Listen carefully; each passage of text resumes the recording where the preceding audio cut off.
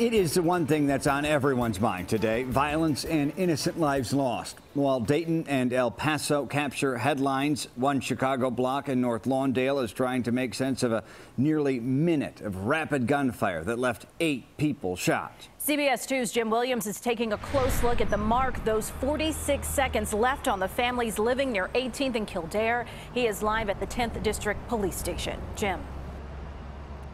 Erica and Brad, police officers working out of this district had a particularly difficult weekend.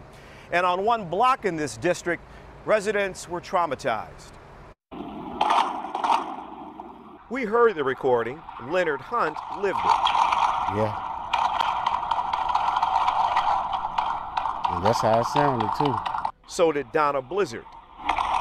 That's it. That was it, baby. That's it. Yep. Just like that. Like we was at war, like a Vietnam. The police spokesman released nearly a minute of audio of gunfire that forced people in the 1800 block of South Kildare to roll out of bed in the middle of the night. When I heard the shots, I kind of like woke up out my sleep and I just fell to the ground, made sure that all the kids were okay. 8 people were shot in this one block alone at 3 in the morning Sunday. 1 died. And then to come out and just see everybody like going crazy like that, it was just real, it was real upsetting to me. On this block, we saw the children and the fear parents have for them. It's horrible. It's horrible. It's sad that we even have to live like this because our kids can't even come outside and play. A number of people on this block would only talk to us off camera, including one young man who is the father of 2 children, 2 and 7. He said, "I hate it here. I want out." Everyone we talk to feels stuck here. Money is tight.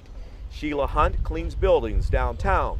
Her husband Leonard parks cars at a hospital. Can you afford to go somewhere else? No, I can't. I barely look afford it right here. And so they stay on the block and stay inside at night. I'm trying to move to Mississippi. If I can move to Mississippi, I would be a whole lot better off because it's ridiculous.